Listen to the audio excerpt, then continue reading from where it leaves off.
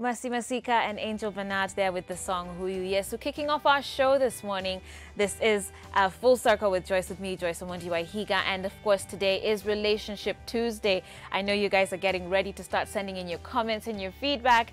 Again, the SMS line is 22999. You can also reach us on our social media platforms. That's at Switch TV KE on Instagram and at Switch TV Kenya on Facebook and Twitter. I'm going to be excited to read out your feedback as we go along with the show. And joining me today to discuss touch and go relationships, hey, we have Dayan Masinde, a relationship coach. Karibu sana to the show. Always good to see you. Same here. Thank you so much. I hope you're well this morning. I'm doing well. How about you? Good. Doing well. Okay.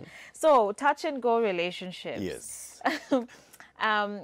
Relationships nowadays, I guess you could say, have almost become like mist. People are married today. Yeah. A month, 2 months later, we hear, they've gone their separate ways. What is happening? My goodness. Even just the name that it shows, touch and go. Shika enda. It's unfortunate that we live in a microwave generation where we just want quick things. We are more focused on getting something than actually staying and sustaining that something that we're getting. Right. The same way we focus so much on weddings than actually the quality of the marriage. We focus so much on getting somebody that the society be like, oh yeah, you got somebody. And once the society gives you a thumbs up like, oh, that was a hot wedding that you had, you're just left with the two of you. Yeah. So if you do not build the right foundation from the very beginning, if the foundations are weak, that's it. That thing will not last. That thing will struggle. It will it's just going to be a difficult thing. So there's insufficient preparation. Lots of people actually even getting married without premarital counseling. So you've got no idea what it is that you're going into. And sometimes also, yes, some churches actually do offer premarital counseling, but maybe sometimes not even going in depth. They just glance through it.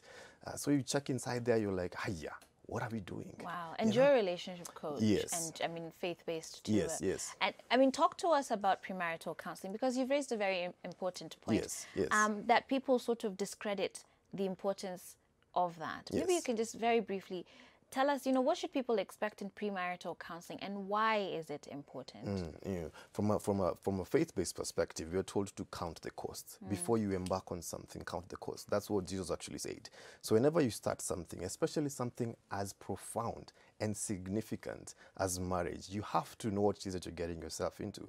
You see, you go to school to be taught how to be a lawyer, how to be a media person, how to be all these kind of careers. But where do you go to actually learn and get nuggets of wisdom on how to conduct your marriage? That's why counseling is very, very important, where you're able to anticipate what to expect. Personally, my wife and I, we take couples through premarital counseling. So we start with you before the wedding and also some few months into the wedding, because sometimes people take you to the wedding and then oops, you've gotten married, see ya, So we take couples through something that we call the 21 issues that affect every relationship or marriage, so that now you walk in agreement, because sometimes you could be loving but not loving the right way.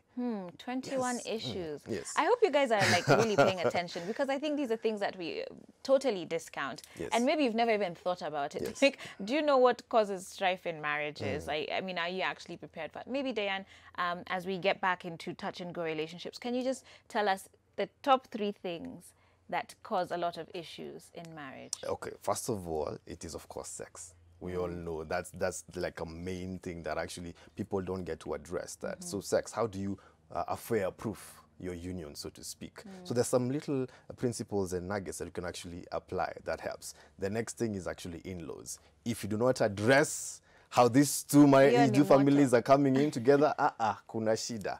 And then lastly, since you mentioned 3, so lastly, the third one will be money. That's a key thing. Ooh, that's a key thing. If you don't agree there, and let me just throw in a 4th one. Phones. Kitu kadogo. Shida. You know what, guys? If you'd love Dayan to come back one day and tell us about these 21 issues, maybe we can do a series with him. Sure. Do let us know. The SMS line is 22999. I think I'd be quite interested in that. We can see how to work that out. But for now, let's get back into touch and go relationships. Do you find yourself in a touch and go relationship? Have you? It could even be with something as simple as dating, right? You're those people who've had like 20 boyfriends. I don't know how people how they run their lives. But like you're dating everybody all the time. it never seems to last or work out. And unfortunately, those habits then carry into your marriage. It's true. But you know, you mentioned about us being this instant generation. Is that what the core problem is? Because when you look at our parents and our shows, man, those guys were married for like 40, 50 years. Yeah. I mean, and I'm sure they had challenges, because every relationship would have to have challenges. But they stuck it out. They stuck it out. And you mentioned a very good thing, because a lot of us, we live in fear. And so when you live in fear, you have an escapist mentality. When things get tough, as soon as one problem you're a quitter. You know, see here, I can't deal with this. So you're not able to actually stay in and, you know, just hold into that. You know, man, I love you, we will pull through this. So if you don't have that staying mentality, you're going to be a quitter. You're going to be a quitter. And a lot of us also, we're not 100% committed. We're 1 foot in, 1 foot out. And let me tell you something. You will never get the best in love if you don't have 100% commitment. If you just 50 in or 60 in, no. It's not going to bless you. And once it's not blessing you, you're not getting fulfilled. And then you're going to quit. And I mean, I think that's very powerful too, because you're right. You're a quitter if that's what you're doing. And because we live in this time where we're like, we're so empowered these days. We say that if it's not working for me, if it's not doing this for me, then, you know, I'm out. But you cannot take that mentality into marriage. It's true. So also in terms of the maturity of getting into marriage.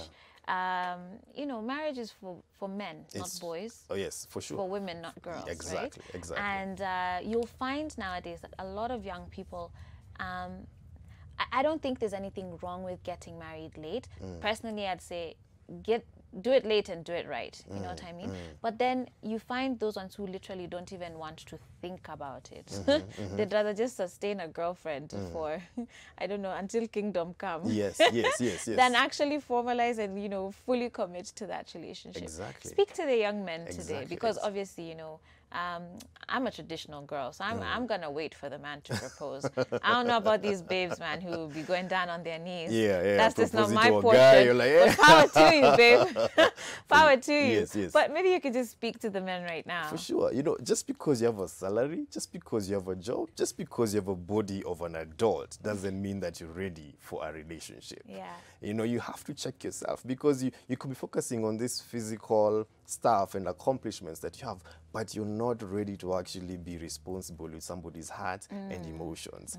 And so if you're not ready for that as a man, you're just going to be wrecking so many women's hearts. And if you're not ready also for a woman, you'll be that kind of woman who's just difficult to love. Yes, you look like an adult. Yes, you may appear that you're wife material, but once the man just gets close to you and then he starts saying like, "Aye, man, you're just not ready for this. You're just not ready." And sometimes women actually say like, "Oh, the guy is taking long to propose." Maybe even the guy looks at you and like, I'm not, I love you, but I'm not too sure. And maybe even now for the guy also, he looks at himself like, "Aye, man, I'm so scared of commitment. I'm so scared of what actually brings." So if you can be grown, but you're not ready for that responsibility. And it is a responsibility. It is. You know, because in marriage, you cannot be selfish. You can't. You are responsible for someone else's emotions. And you have to be vulnerable. So are you ready to be vulnerable? Are you ready to let someone in to your innermost personal courts and just be like, "You know what, this is who I am, get to know me." And even on the matters of touch and go, sometimes you also look at motive. What's the motive? Because a lot of us, we're doing the touch and go where it's physical. That's what you want. You just see a woman, you see a sexy body, you see a guy, you're like, he's built, I just want to get some. So if that's what's driving you, that whole last thing, and then you actually go ahead and now have that intimacy, as and soon as you have it, you're like, okay, so what's next? What's next? And once something is built on lust, it doesn't last at all. And we're going to be talking about love versus lust in the next segment or a couple segments later. But maybe you can tell us, what is the difference then for you between love and lust? Love comes with responsibility, and love is selfless. I am here to enjoy you and to be a blessing to you, to bring out the best in you. I'm not here so that you can serve me. I'm here to add value to your life. Lust, on the other end, is I want you to serve me now. I have needs. It is sexual driven. whereby love it is, I want to get to know you. I want to better you. Lust is right now, gratification. I want pleasure. You can give me pleasure. Give it to me right now. If you want pleasure, I'll also give it to you. And then what else? Right. And that's what makes it a touch and go relationship. Exactly. If your relationship is literally just focused on lust, then you will find yourself in a touch and go relationship. We're going to be hearing more about that later on with one of our other guests coming to join us in studio. But for now, Diane, maybe you can tell us some of the red flags that we should be looking out for to sort of know by the way this relationship is just not headed in the right direction. Okay. Or maybe now I'm like, haya, kumbe I'm in those. Maybe unajipatikana uko I'm in a touch and go relationship. It's true. You know, what are some of the red flags? It's true. That we can be looking, and unfortunately maybe for those who are already in that situation, yes. But even before you commit to someone and start dating or marry them. For sure. Number one, if someone is quick to profess love, if they're so casual with it. So okay, wait a minute. So to see changanywe, guys, don't be ukwati. He's already in love with me. You should actually be pausing and asking yourself, like, whoa. Excuse me, I'm a stranger. How you don't even know me, man. You don't even. So if somebody is very quick to profess, they've just seen your photo on Facebook. They're like, I love you. You're like, excuse me. Awa watu wa kuslide kwa ma DMs tunawaona. For sure. So if someone is quick to profess love, there's something going on, and perhaps you're not the only one that they're doing that to. Maybe it's just an excitement or spur of the moment. So that's number one. Number two, someone who is overly sexual at the very, very beginning. All they're about is just how you look, whatnot. They're really asking you, are you a virgin? When was the last time you actually went into bed with someone? Those are red flags that you actually just know. Number three, someone who is not clear when it comes to committing. You know, you spend some time together and then you're wondering like, okay, where are we heading? And now that you ladies now start asking the guy, where is this relationship going? What is our future? Who am I to you? Who am I to you? And then, you know, you're acting. For sure. And I see, as you said, you know, normally it's the man who's actually now approaching the woman. And so we as gentlemen, we have a lot of, it's our role to give that clarity. And once you don't give that clarity, but you make a woman feel special, she starts to get carried away with her emotions, be like, you know what, we are a couple, but the guy's like, the guy feels he's still free to do around some other stuff. I know one too many gentlemen who have really done that to women. Guys, we're going to take a short break, and we'll be back right after the break with Diane. We're going to be taking in your feedback, your comments, and your questions, so do send those in. The SMS line is 22999. We'll be back right after this.